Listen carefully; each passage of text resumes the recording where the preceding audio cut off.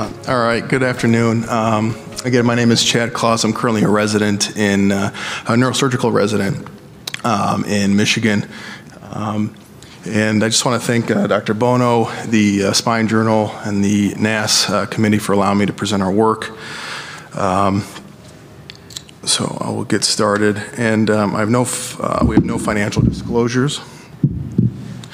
As we all know, postoperative pain control following any type of lumbar fusion still remains challenging. It often requires high doses of opioids, and we're well aware of the issues with opioid use, a number of side effects, and they can all potentially cause prolonged hospitalization.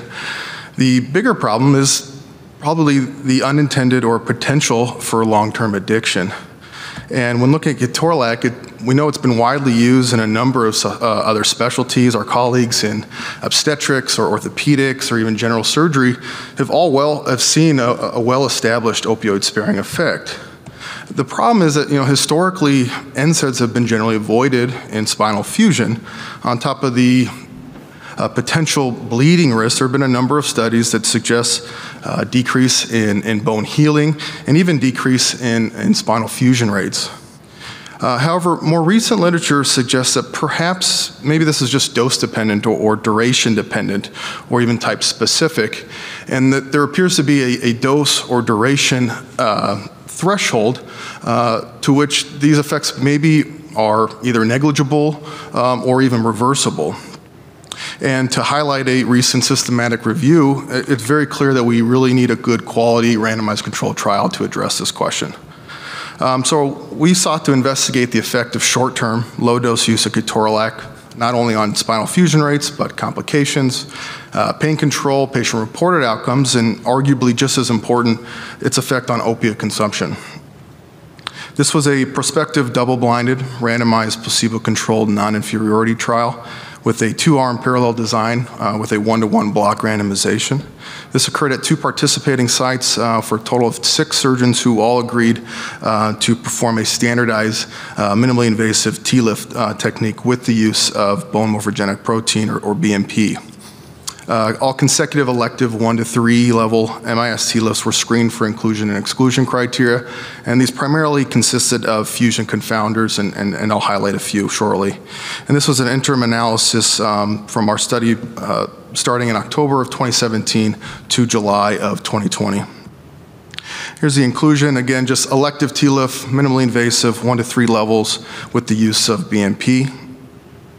And the exclusion criteria is primarily consisting of fusion confounders like active tobacco use, revision surgery, or oral steroids, et cetera. Our comparison groups consisted of 1 receiving a 48-hour scheduled treatment of IV ketorolac, 15 milligrams every 6 hours, in addition to a standardized analgesic regimen.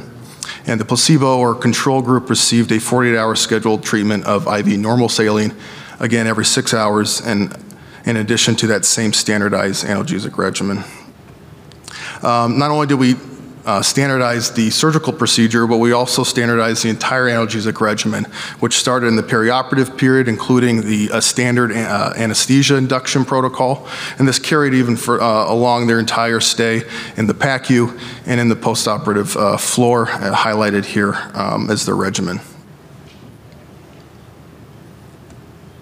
Our primary outcome was fusion rate evaluated by dynamic x-rays or CT if they had available. And this was via the SUIT criteria at 6 months, 1 year, and 2 years in those that were found to have non-union at 1 year, or those that were inadvertently affected by the COVID-19 pandemic.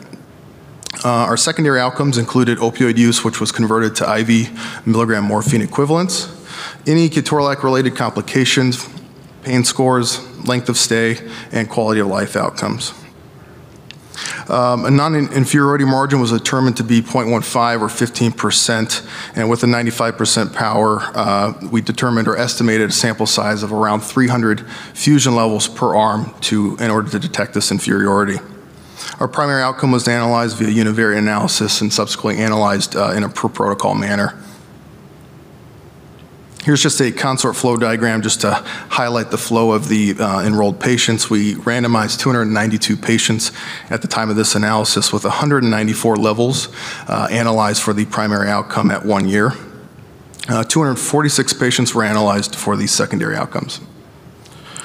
As you can see here, the patient demographics essentially show no significant difference between the two groups and equally distributed amongst them.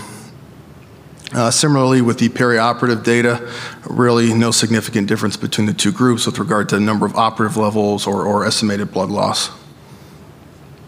When looking at fusion outcomes, you can see at 6 months and 1 year, there was really no significant difference in radiographic fusion between the two groups. And you can see here, this is just a figure showing the difference in proportion for fusion at 6 months and 1 year, not reaching that inferiority margin that's highlighted here with the red dotted line. When looking at secondary outcomes, we observed a significant decrease in total opioid consumption in the ketorolac group compared to the control. And similarly, we observed a significant mean opioid reduction in the first 48 hours at which they received that intervention. This was all achieved while maintaining equivalent postoperative pain scores. And additionally, we saw a significant decrease in length of stay in that group as well. When looking at complications, the fear is epidural hematoma, and we certainly did not observe any significant rate or difference in rates of epidural hematoma between the two groups. And then certainly with surgical revisions, particularly pseudoarthrosis, there was no significant difference between the two groups. Here's just a figure to highlight that significant decrease in opioid consumption over the first 48 hours here, delineated by day 0, day 1, and day 2. And again, this is just here to highlight all achieved while maintaining equivalent, if not marginally better pain scores in the ketorolac group that's highlighted here in blue.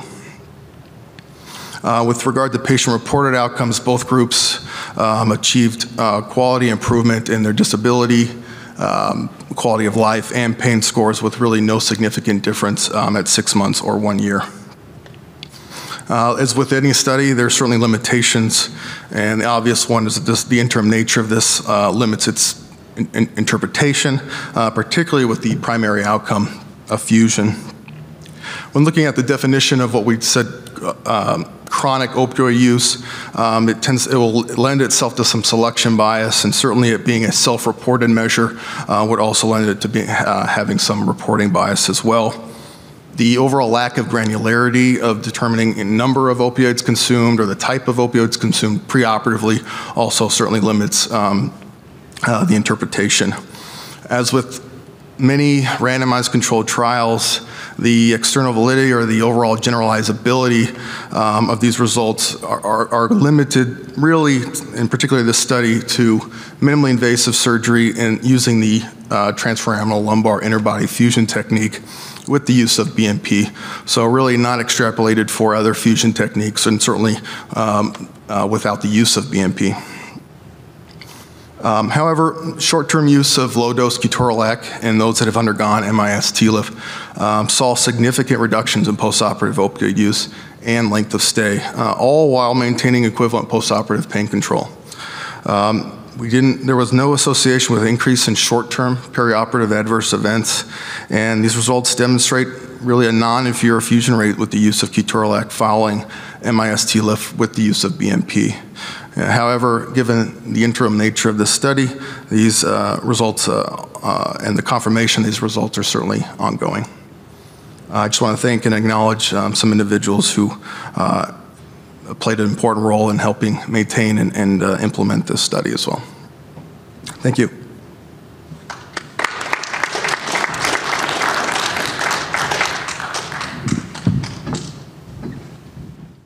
Quick question for you on the indications. Did you see what was the breakdown in indications in terms of, for example, foraminal stenosis, reticulopathy, or recurrent disc herniation? Did you see any difference in terms of Toradol's efficacy and reduction in pain?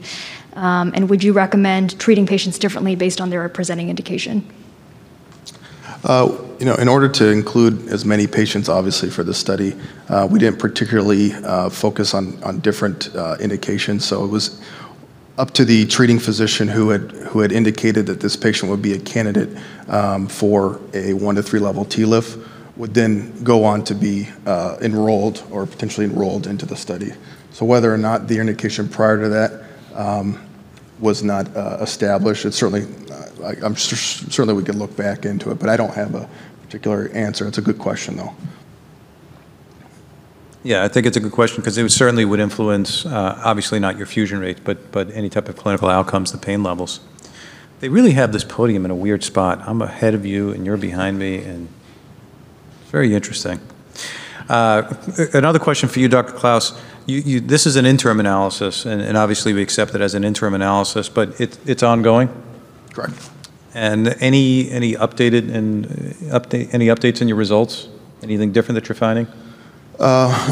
We've tried to, obviously, like any randomized trial, we try to limit, the number of analyses. So this was the a priori analysis. Once we reached the 50% benchmark, the COVID-19 pandemic really put a damper in not only, obviously, the number of surgeries that we were doing over probably a good 8-9 month period like everyone else, but also with recruitment as well.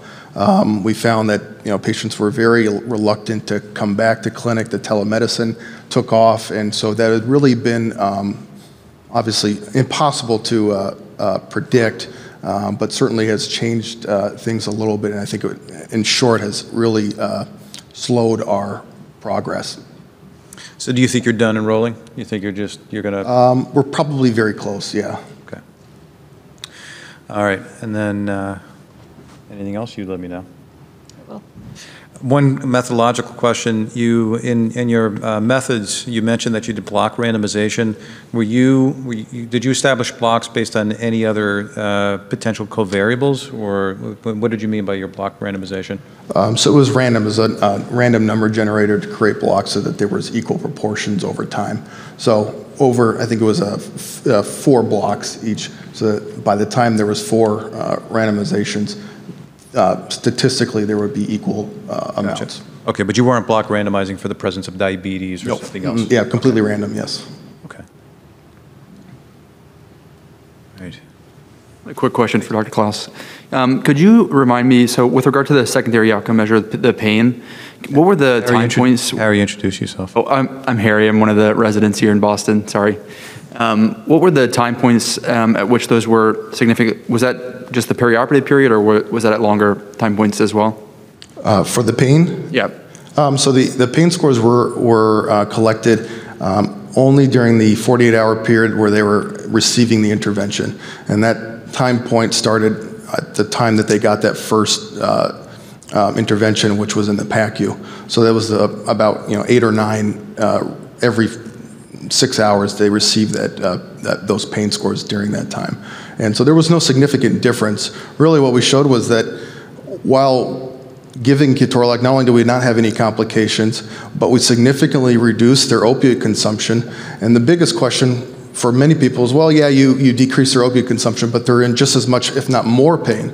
What we showed that they're having equivalent pain, if not marginally better, maybe not statistically, but they are having equivalent, maybe even a little bit better pain scores while also reducing their opioid consumption.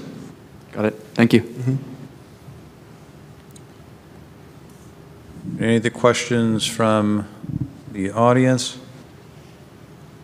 I'll ask Dr. Claus one more. Ooh, hold on. Nope. Spam email. I thought it was from Dr. Rajasakaran. Just a spam. The surgeons were blinded to the patient group, correct? Yeah, everyone was blinded to Okay. the allocation, yeah. Was there have you unblinded at all, and specifically just trying to figure out if the surgeon was at all influenced in the decision to determine a pseudoarthrosis in the practice, Because I know it was independent neuroradiologists that you used that data, but if they needed anything clinically, in other words, going to the CT, because that was one of the big reviewers' complaint or, a critique of the study is that CT should have been done on everybody so that you equally determined if there were pseudoids in both groups. Yeah, so, I get the short answer is they were blinded. They were not aware of any allocation for the entirety. Even if the patient had a complication, the patient was not blinded unless the care of that patient required the knowledge of that allocation, which did not occur. So that, and then on the side of CT, I know that's a fair critique, but really it was more of a clinical scenario situation which prompted CT, and so I think their allocation, I don't know if their allocation would have made any difference, but I can see where that might prompt questions. But the decision to get the CT was based on the surgeon's determination, and the surgeon did not know which group to pick. Right, it was based on a clinical scenario, clinical situation where the patient either had signs or symptoms of a pseudoarthrosis, and then subsequently received a CT that showed non-union, and then that would prompt the revision if that was the scenario. I think that's thoughtful.